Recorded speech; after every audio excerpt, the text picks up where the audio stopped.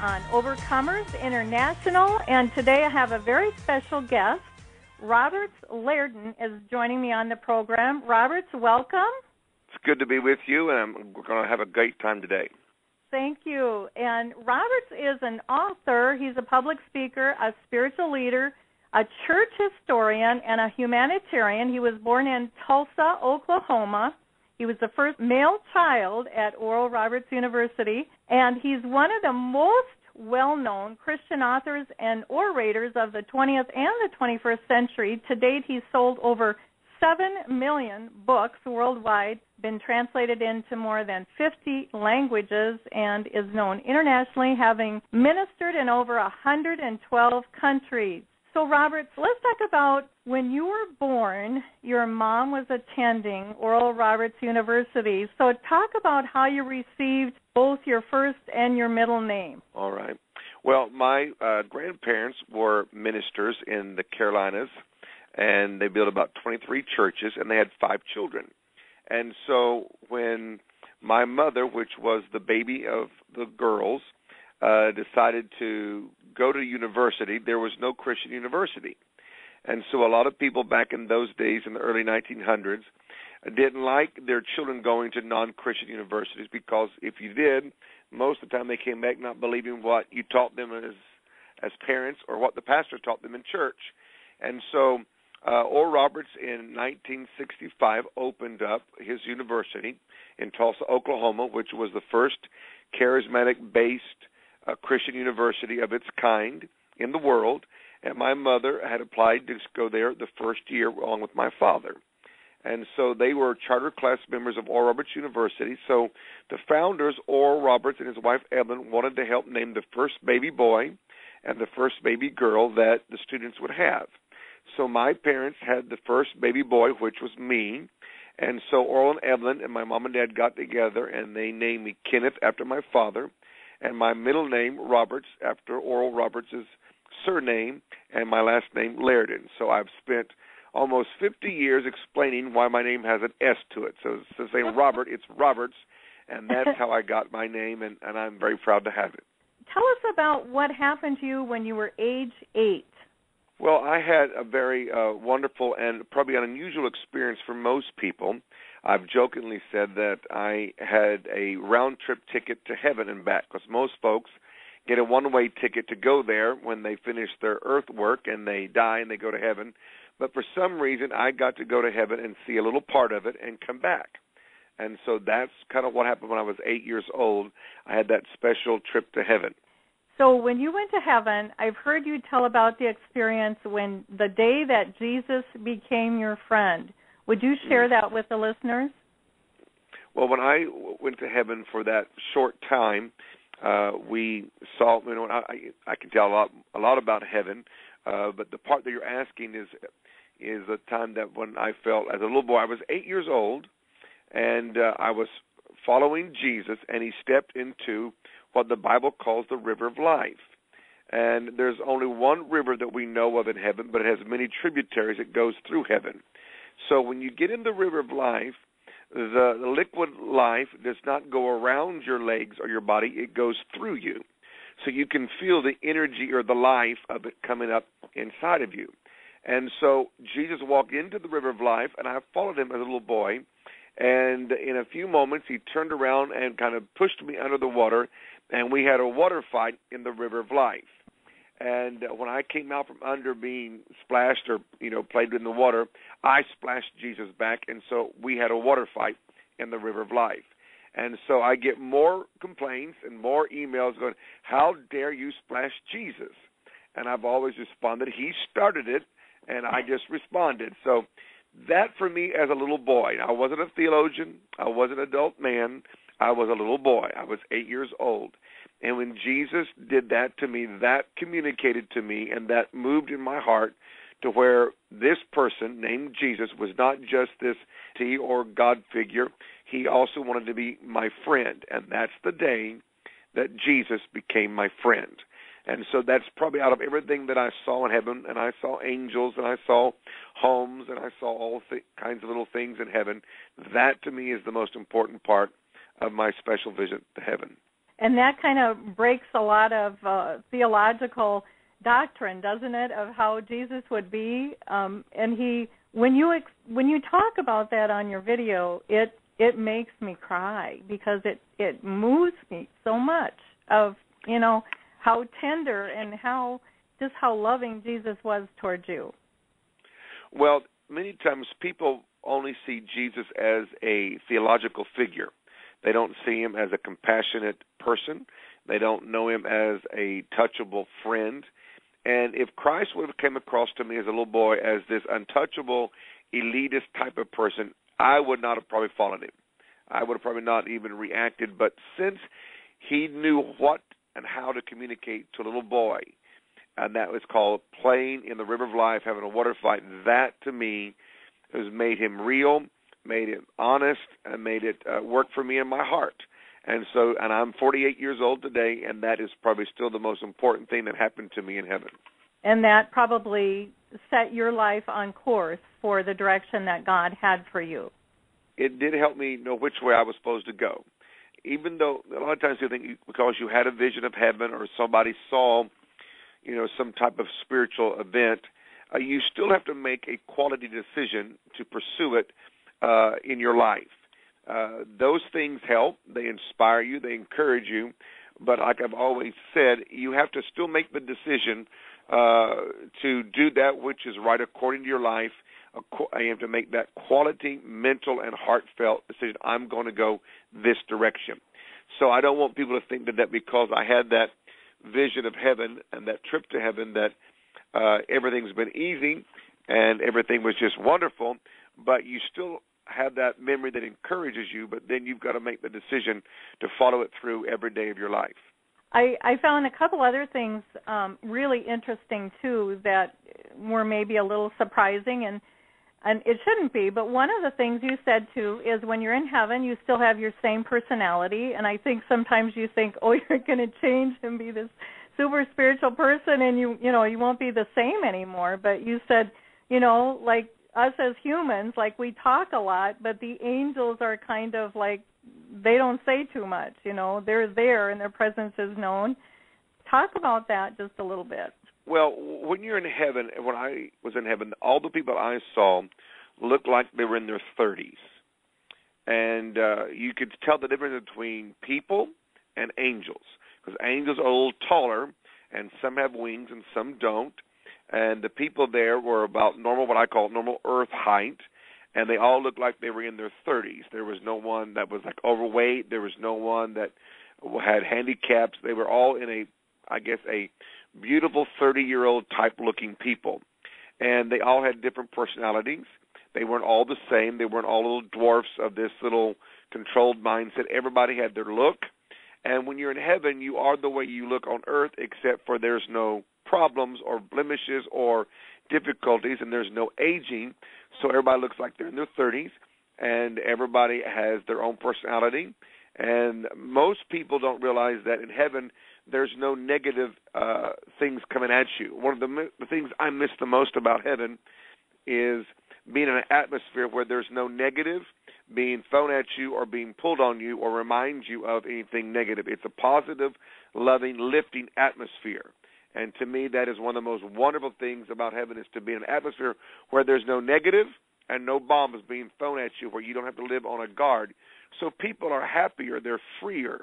They're not self-conscious. They are more outgoing of themselves. So heaven is a place where people are free and happy, and they're not oppressed. They're not embarrassed. There's no inferiority. And so it is a wonderful place to go. I love it that you share about your experience, because I think it just encourages the body of Christ so much, and it helps us to really know, who Jesus is. I just love that. So you wrote a book about your experience, and it's sold how many copies so far?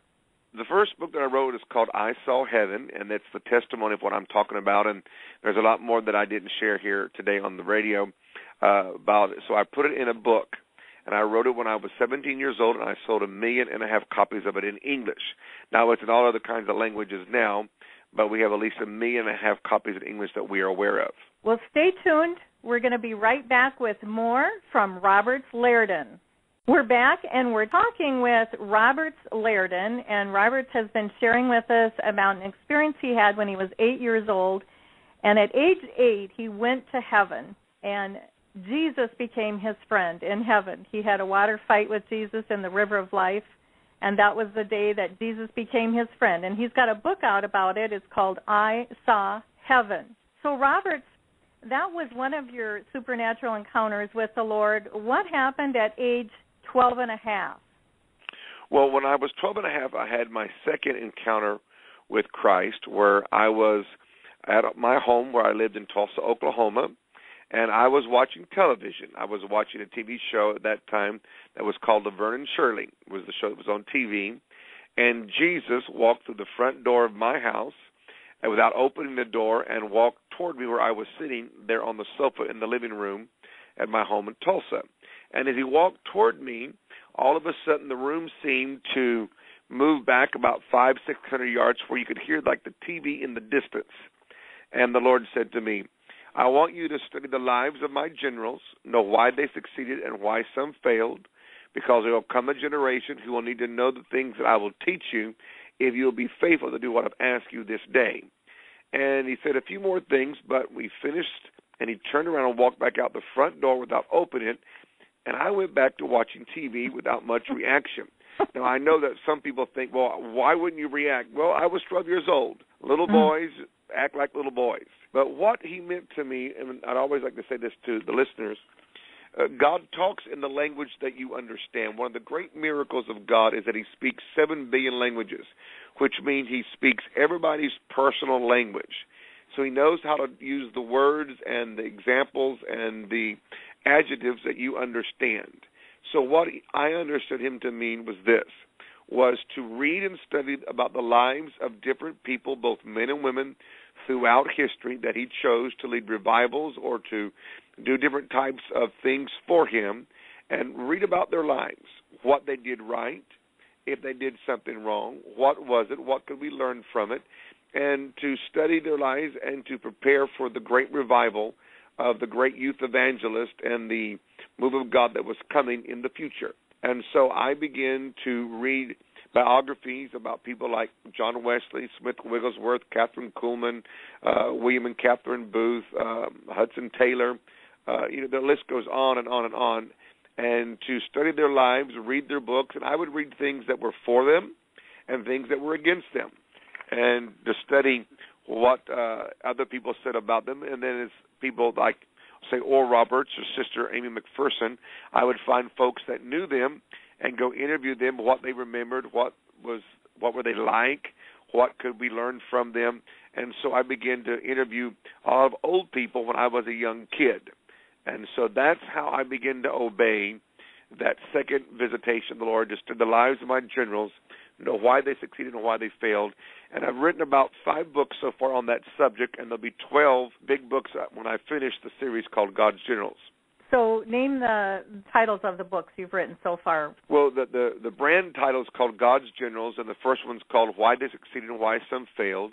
Then the second one's called The Roaring Reformers, where we talk about Martin Luther, John Knox, John Wycliffe, John Huss, different ones like that. The third one is called The Revivalists, where we preach or talk about Peter Cartwright, the pistol-toting preacher, John and Charles Wesley, George Whitefield, Charles Finney, D.L. Moody, some of those type of people. And then the next one would be on what we call the Healing Evangelist, where I talk about Oral Roberts, Lester Summerall. I talk about George Jeffreys, the great Elam apostle from England, and F.F. Bosworth, and then my good friends Charles and Francis Hunter that were known as the Happy Hunters. Mm-hmm. And so I'm just about to release the next one in September, and it'll be on the great missionaries, and that'll be about Hudson Taylor, David Brainerd, people like that, Jonathan Goforth, Amy Carmichael, people that went to the nations first to take the gospel, David Livingston. So it'll be an exciting book. That next one is going to be very, very exciting. I write about in that one about the great Hawaiian revival, because at one time in Hawaii, it was the world's largest Protestant church in the middle 1800s. It had over 10,000 members in the church in Hawaii. And Wow. There is a great revival there. And most people don't know about that great revival. in the Hawaiian Islands at one time was called the Sandwich Islands, back before they were annexed into American statehood. And the missionaries began to show up, and the first African-American single lady missionary was sent out from New England, America, to Hawaii. So that's also another special thing about the Hawaiian revival, is they had a African-American lady that was born a slave, had gotten saved, and then was freed and felt called to be a missionary. And so the Missionary Society decided to send Betsy Stockton with the Hawaiian team that went from New England down through South America, around the end of South America, and up to Hawaii, and they came to Hawaii and began to preach. Many, many years ago in Hawaii, there had been a prophecy by one of the early chiefs that one day there'll come a man with white skin carrying a black box. When you see the black box, receive the box and the man. Well, when the missionary walked off the boat, they had kept their Bibles because of the dampness from the sea in a black box. And when he walked off the boat with the black box in his hand, all the Hawaiians remembered that 300-year-old prophecy, and they believed him, and they received Christ by the thousands, and a revival took off. And so that's how the Christianity came to Hawaii. That's very interesting. I've never heard that before. I didn't know there was a revival, and I hadn't heard that story about, her name was Betsy Stockton, you said? Betsy Stockton. She's one of those unknown people that I thought needed to come out and be rediscovered. She's one of those people that, now she wasn't a Pentecostal, she was more a Presbyterian type of lady, but they were good Christian people, and they went there and got people saved, and she was born a slave and had gotten saved during her slave years and really loved Jesus and felt called to be a missionary. And the American Missionary Society was concerned that they were going to put this African-American woman on a boat with all these white missionaries, and would they treat her right? And so the Special Missionary Society wrote up an agreement that everybody had to sign of how they would treat Betsy.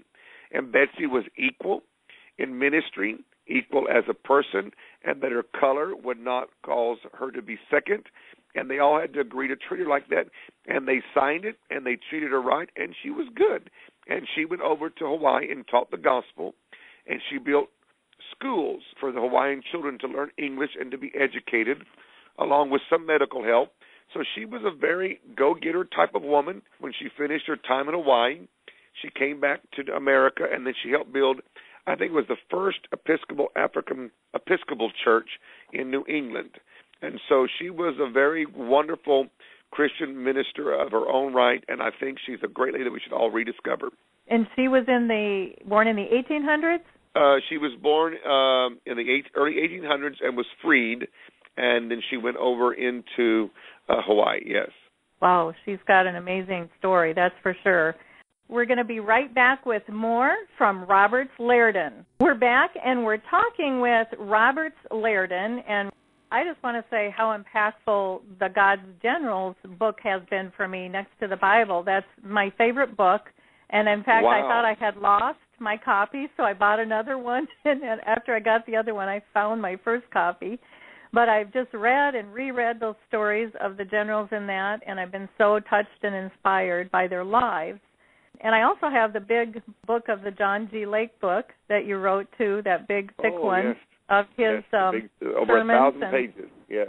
Yes, and I love that one. I've marked that up and underlined a lot of things. But wonderful, wonderful books. So two of my favorite generals in your first God's Generals book is Daddy Seymour, William Seymour, yes. and Maria Woodworth-Etter. And I wondered if you'd just say a little bit about each of them, what their backgrounds were, how they got started in ministry, and how their lives changed history forever.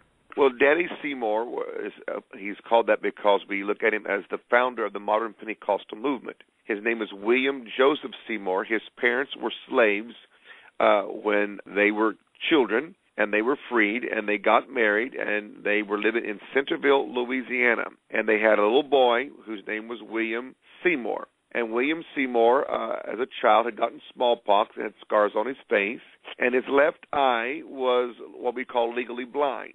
And so he loved Jesus, and got involved in Christianity, and he ended up at Charles Parham's Bible School in Houston, Texas, at the turn of the 1900s, and where the Holy Spirit had been poured out, and Brother Parham was preaching that the Holy Spirit is alive today, and that everything in the book of Acts is here today, including speaking in tongues and healing and deliverance and visions and dreams and all these wonderful things.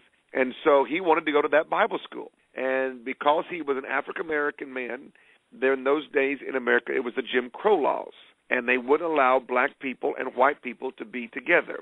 So they had to leave the door of the classroom open, and Seymour would sit outside in the hallway and hear the lectures.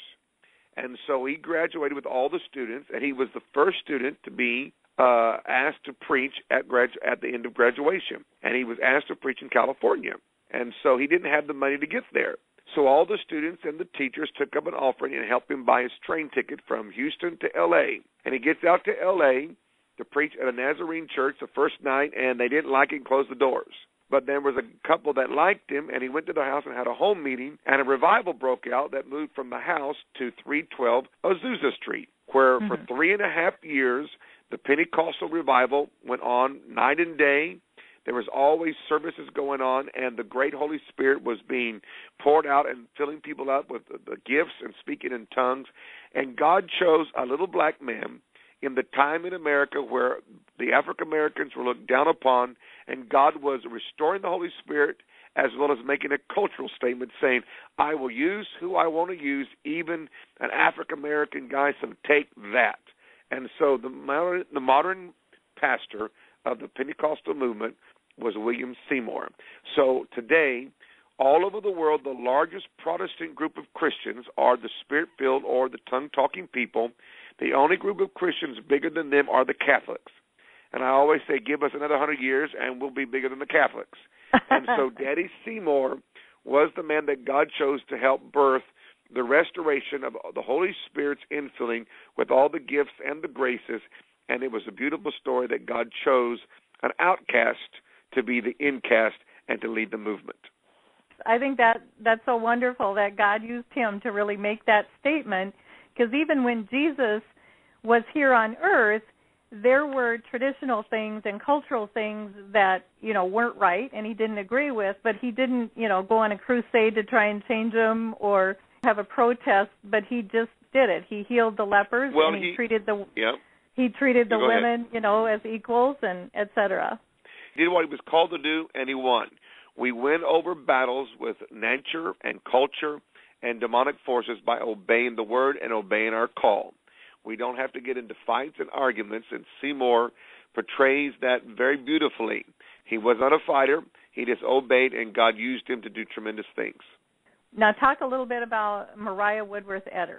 Well, Mother Etter, as we all called her, was born in 1844 in New Lisbon, Ohio. She married a Civil War veteran, and so they tried to be the typical Americans at that time, which in those days most of America was agricultural farming people. And so they had 6 children, and 5 of her children died, but one daughter was the only one left alive. The farming didn't go well, so finally she thought the Lord had talked to her when she was young about being in ministry. But she thought the Lord had made a mistake because she was a woman. And so the Lord kept dealing with her, and finally she accepted the call of God and her husband and her decided to go toward ministry. So she sought ordination through a ministerial group in Ohio who really didn't like women preachers, but because Mother Etter was persistent, they ordained her and assigned her one of the worst places in Ohio, hoping that she'd go there, get discouraged, quit, and leave her alone. And then they called it the Devil's Den. And the reason why they called this place in Ohio the Devil's Den, because every preacher they'd sent there had failed, and the devil seemed to have won. So they thought, well, we're going to send Mother Etter, and she'll just quit and give up, and we'll get rid of this pesky woman. Well, they didn't know that a woman preacher would be a big draw for the people, because back then women didn't preach. That was a man's job. And so people came just to see the oddity of a woman preacher. Well, a revival broke out, and when everything was said and done, she built a church with 200 new converts and a Sunday school, and she broke the back of the Devil's Den. And the group of people that had ordained her, I have to give them credit, because what they did was they recognized they made a mistake. They saw the woman's fruit. They got behind her and supported her, and she became the number one church planter in that group. Her ministry would grow to sometimes of crowds of 25,000 people. And she would have the gifts of the Spirit, speaking in tongues with healings and deliverances. And while she'd be preaching sometimes, people would fall into trances. Now, Peter in the book of Acts fell into a trance, and the Lord gave him a vision. And a lot of people, children, men, women, sinners, and Christians, when she'd be preaching or having her meetings, the Spirit of God would fall on different ones, and they would go out into a trance and see heaven or hell or have a vision of Jesus or an angel and come back and tell about what had happened, and God gloriously saved and passionately renewed. And so Mother Etter's ministry exploded like that across America. And she joined the Pentecostal movement as the grandmother of the movement. She'd helped train F.F. Bosworth, helped birth the Assemblies of God. She was a great, great woman that lived right, and she had good doctrines, and she preached well, and she died in faith, not having any scandals in her life. So may we say, praise God for Mother Etter. Amen.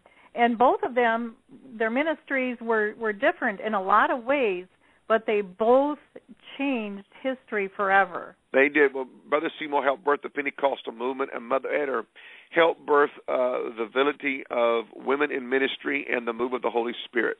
And, you know, you can criticize somebody, but when God does miracles through them, it kind of settles the issue that God doesn't have a problem with him being black and her being a woman. And so at the end of the day, they were pioneers for the African-American community to break down racism and to break down gender barriers. And we're so glad they obey, because we're living in the fruit of that today throughout America and the world. Amen. Well, stay tuned. We'll be back with more from Roberts Liardon. I'm so excited. We're talking with Roberts Liardon today, and Roberts has been sharing about some of the books that he's written. And Roberts, how many books have you written to date? Well, at this time I've written about 66 books. Now, some are big and some are small, so I don't want everybody to think they're all 500 pages. Some are about, 30, 40 pages, and then some are over 1,000 pages. So I write from big books to little books, but 66 books so far. I'm trying to write over 100 before I get to go to heaven. And you're an avid reader, so you started out studying the people's lives that you were going to write about, the God's generals, but you've read how many books through your lifetime? My librarian tells me I've read approximately about 14,000 books. That's probably why I wear glasses. My eyes are tired. So I started reading when I was a little boy, when I was 12 years old. And so I always joke, I started reading books with no pictures in them. So that's why when I write a book, I put pictures in all my books, because I think there should be pictures in books. So I'm so happy that God's blessed my writing and my books around the world. They're in almost 60 languages now. And so we're very happy that God's breathed blessings on it. And I'm so happy that people are blessed by the books, because when you write a book, you pray that you did it right and it'll bless people. And then when you start hearing reports about them and how they've done the blessing, I'm thinking, praise God, we hit bullseye. So tell us about 3 of the most recent books that you've written. What's the title of them? I've written a book that's kind of a fun title called Haunted Houses, Ghosts and Demons, What You Can Do About Them Besides Run From Them. And I know that's kind of a wild title maybe for some of our listeners, but let me explain what it's about and why I wrote the book. I lived 4.5 years in England. About 2 years ago is when I returned back to America after my time in London. And when I came back to America, I noticed that on our televisions at prime time, we had psychics on there reading people's, futures and stuff. We had Ghost Hunters, which was a TV show where they had a TV crew hunting for demons or ghosts in haunted houses. And we had all types of Walking Dead. We had all types of, the satanic world out there, the dark side. And I asked some of my pastor friends, are you teaching on demonology not to make people afraid, but to tell them they have power over the devil, and just to be aware to keep these things out of their life and to live more in the light than in the darkness? And the pastors would go, oh, we can't talk about that, because if we do, they'll get scared and leave the church.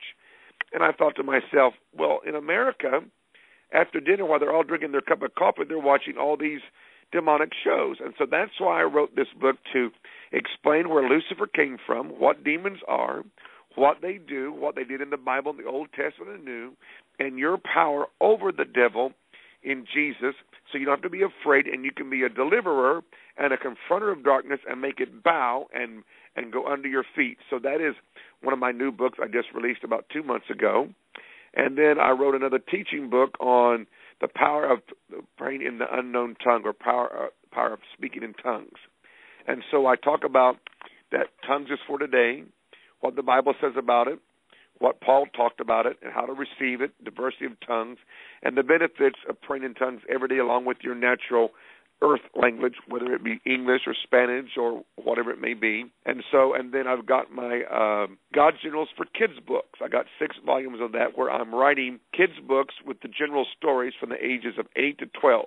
So kids that are from the age of 8 to 12 can read about Kathryn Kuhlman or Wigglesworth or John Alexander Dowie or Evan Roberts and Mother Etter, and hear their story in the age level of 8 to 12, which we're very excited because we're getting all types of great reports where kids are speaking in tongues and they're having visions of heaven and they're feeling the call of God. So those books are working to minister to a wonderful new group of leaders coming up in a future generation. I think that's wonderful that you're starting the kids out so young, to start them in that direction, because sometimes you think, when they're a teenager, they can be in a youth group, but starting them at a young age is important. Yeah, I think American kids, I know this broadcast goes all over the world, but I would say with using our children, a lot of them watch cartoons and they look at sports stars or singers or movie stars, and I thought, well, that's okay. I'm not against that, but I wanted them to have another more wholesome and more spiritual Christian heroes. And so I took the General's book and put them into their language so they can have Kathryn Kuhlman in the midst of all of their other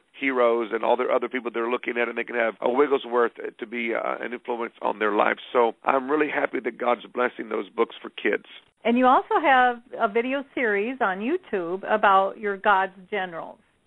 Yes, if you go to my YouTube channel called Robert's Liardon Ministries, you can see all the TV shows and my DVDs where I talk about all of these great generals or great Christian leaders, and I put the pictures, and if there's voice recordings, I put voice recordings, or there's film footage.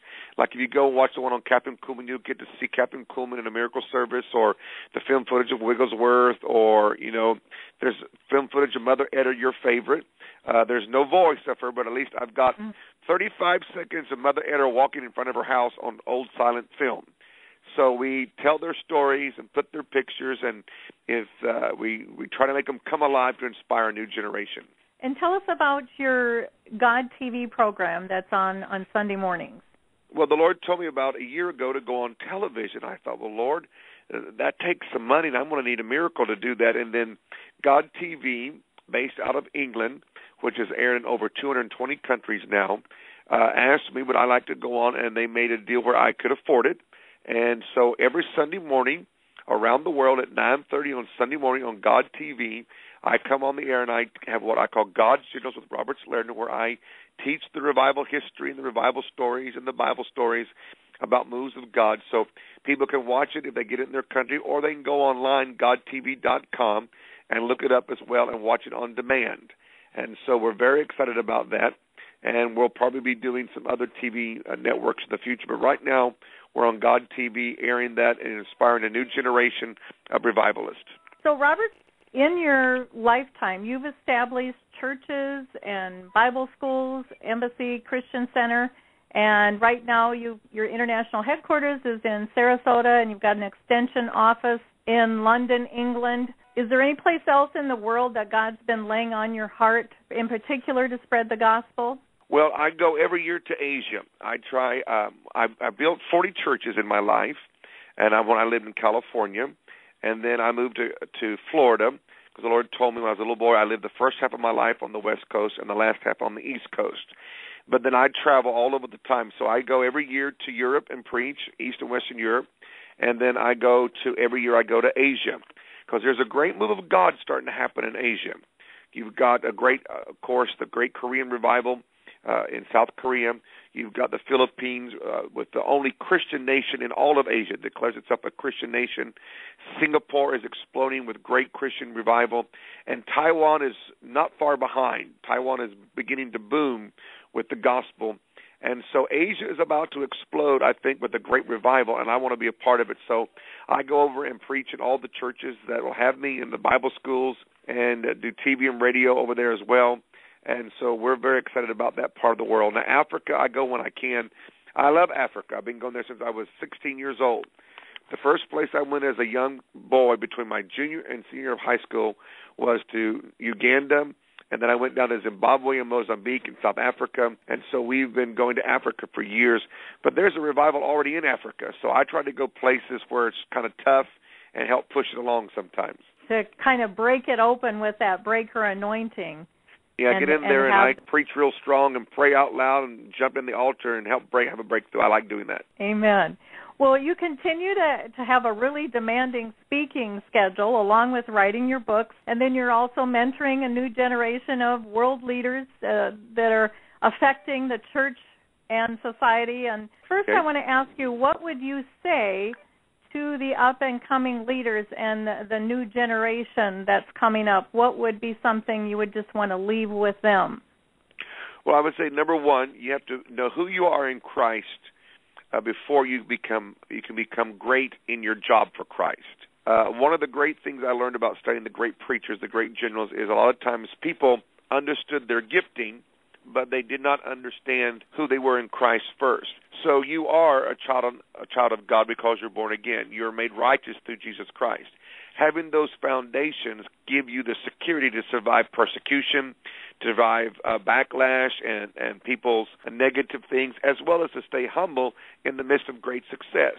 So I would say, one thing I always taught my Bible school students, I said, go through the New Testament, and every place you find where it says in him or in whom, where it talks about who you are in Christ, underline that verse and meditate on it and build your inner person, because out of knowing who you are will come what you do for Christ. And I want everybody listening to be able to finish their whole life successfully. When we make mistakes, but we want to try to make them small and make them few, not large and many. And so by putting the word in you effectively and consciously, that'll give you the ability to overcome certain things that the devil throws at you, and at times when you're tired, the devil tries to trap you. And so that'll be one. And I also want to talk to the young ladies and the women in ministry. I'm very strong that God calls women. Peter said in Acts chapter 3 and Acts chapter 2 that in the last days that God will touch men and women, both young and old. So we got two groups there that has been marginalized. One has been the women and the other has been young people. Young people can obey God while they're young and do great things. I built my first mega church when I was 26 years old. I wrote our first national bestseller when I was 17. And so I'm 48, and I've been in ministry over 30 years. So I've been doing this my whole life. So I know you can succeed while you're a teenager and in your 20s if you'll mature your spirit and watch your soul and watch your friends and stay around stable, strong people and run from stupid people and run from wrong people. I know that's kind of raw, but that's the language I think will help everybody get my point. And for women, I want women to know that God calls men and he calls women. And in the last days, women are going to prophesy, they're going to speak, they're going to obey. A woman can do anything a man can do if God told them to do it. So I would encourage the women to not feel second class or be put down, but to stand up. And I would advise this: if you're a part of a Christian group that does not believe in women preachers and you feel like you've got a call of God, then I would politely leave that group and go join one that believes that women can obey and carry an anointing. And I always tell folks I would join a Pentecostal charismatic church because normally that particular group of Christians believes that women are going to be used greatly in the last days, and they support them, they pray for them, and they don't persecute them like other groups do. So I don't want to cause division, but I'm going to be very clear. There are probably thousands of women that are called of God that feel like they can't do it because someone said women can't preach. Well, when you study that women can't preach, Paul mainly was addressing a group of women that were out of order, not all women. And I know we don't have time to talk about that, but for some reason that comes up in my spirit today that there are women watching that are listening to us. There are young teenagers that feel called of God. And I want you to know that God has anointed you. God's called you. It's not a mistake. You are on time. And I'm going to pray that God will put the right people in your path and that the wrong people get out of your life. And so those are a few things I'd like to share to those that are listening, and not to feel down, but to be big on the inside. And pray in tongues and pray in English or pray in your native language every day out loud. Confess the word and bind the devil even if you don't feel he's around us. Let him know he cannot have anything to do with you as a part of your daily devotion. Roberts, where can people connect with you? You said that on YouTube, your YouTube channel is Roberts Liardon Ministries. You can go to my website, which is www.roberts.com, and it's spelled Liardon.com. And or you can call my offices in London or in Sarasota, Florida, or you can write me a letter, or you can email me. There's 500,000 ways. You can follow me on Twitter and Facebook. My Facebook page is called Roberts Liardon Official because sometimes folks try to hijack my name, but it's the official one. That's the real one out there. So you can get me in all those ways. Well, Roberts, it's been such an honor and privilege to have you on Overcomers International today. Thank you so much for sharing. Well, thank you for having me. I hope we can do this again, and I hope that everybody was blessed by the broadcast today. God bless you. Thank you.